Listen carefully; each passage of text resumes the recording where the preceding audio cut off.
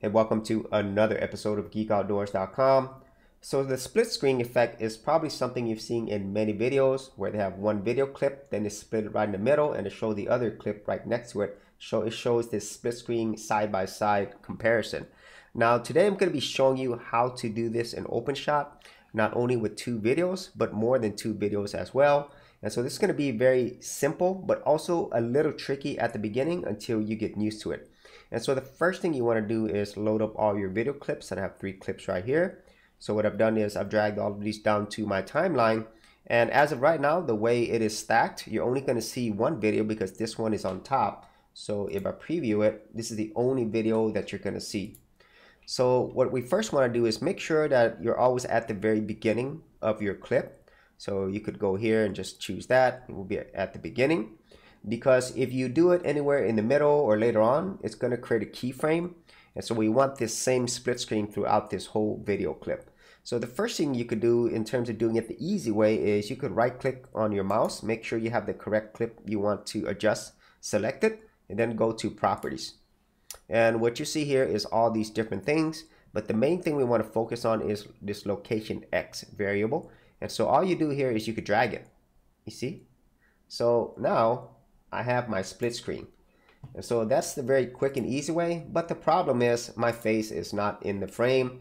And how do you fix that? Well, you fix that by using the crop effect. So go here to effects and you see something called crop. And once again, if you want to do this for your entire video clip, make sure you go back to the beginning. So now I'm at the beginning.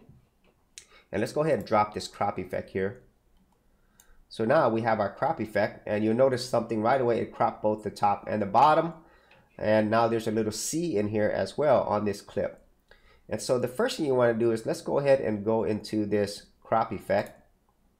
And the bottom, just drag it down to 0. And the top, drag it down to 0. And now it fills up the whole top and bottom. But we still have a problem where my face isn't showing up in here. And this is where we have to go back to our main property with that location X property. So you click on the entire clip and we go back to this property right here and you can adjust it. Let's go ahead and move it to the right. And so you'll notice now we're blocking this part right here. But the main thing we want to do is we want to frame this. So you should actually do this first before you put the crop effect. But now my face is in here, but now I could actually adjust this crop. So let's go back to the C crop effect, and this one will be the right size. If you do the left side, you see that it adjusts this. So what I really want to do is adjust the right side. So when you move it over to the right, it actually crops it. And you could eyeball it, but now we actually have our side-by-side split screen with me in the frame. And so if you can see there, the main steps are, the first thing is go to your properties, right click, go to properties. Then you adjust it to where you want your frame to be, whether it's a face or some object. And then you drop in the crop effect, as you can see right here. You then adjust the bottom size to 0, the top size to 0. And then you could adjust the right size accordingly or the left size, depending on which video you have. And now we have our split screen side-by-side video. So what if you actually want to do more than 2 videos?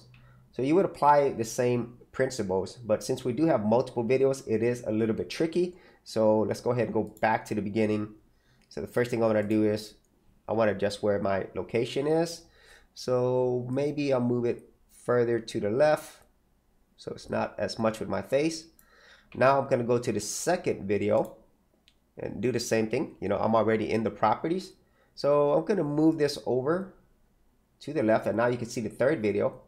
All right, so that's where I want it to be. But now I also want to crop this third video or the second video. So I'm going to go ahead and bring the crop effect down here. Do the same thing I did before. Bottom size 0, top size 0. And then I'm going to crop the right size. So I'm going to go right here. For the best value in domain names, check out Namecheap, where you could get a domain for an entire year for less than $10. Plus, get WhoisGuard privacy protection for free. For more information, check out the affiliate link in the description area below.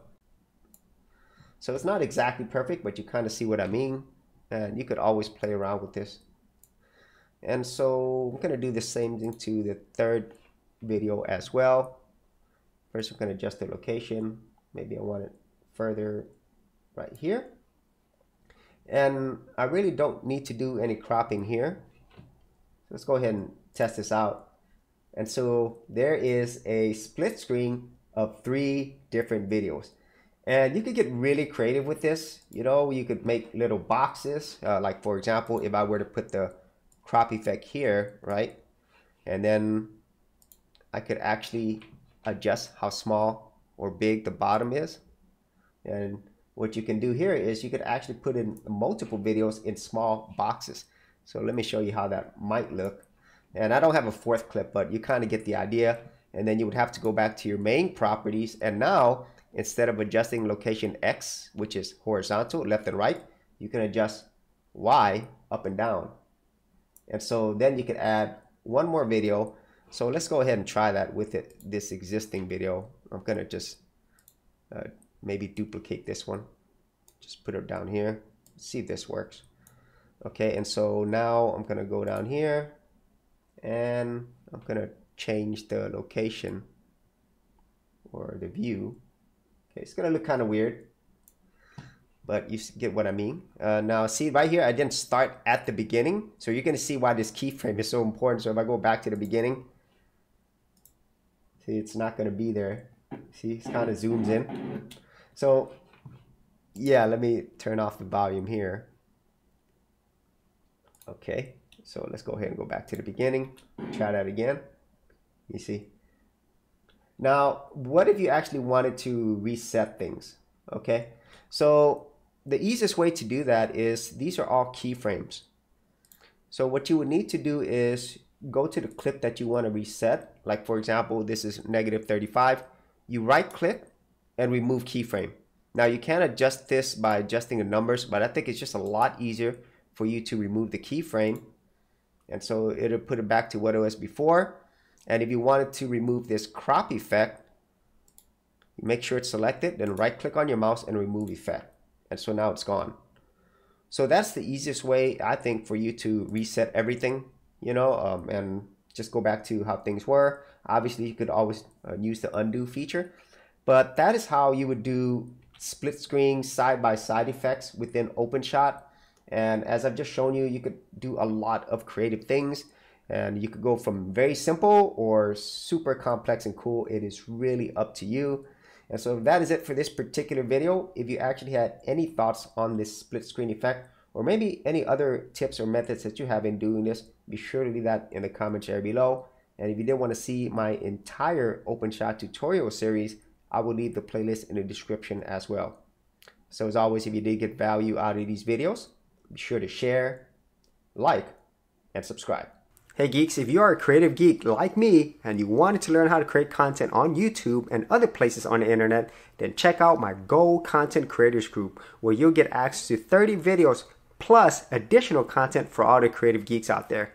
And the best part of it is, all of this is free. Simply head over to the link below, check out my page, and sign up for my Gold Content Creators Group. Thanks for watching, and I'll see you on the other side. Thanks for checking out this episode. And as always, if you like these videos, be sure to click on the subscribe button. And for full written content, audio content, and additional geek stuff, head over to geekoutdoors.com, and I'll see you outdoors on the very next episode.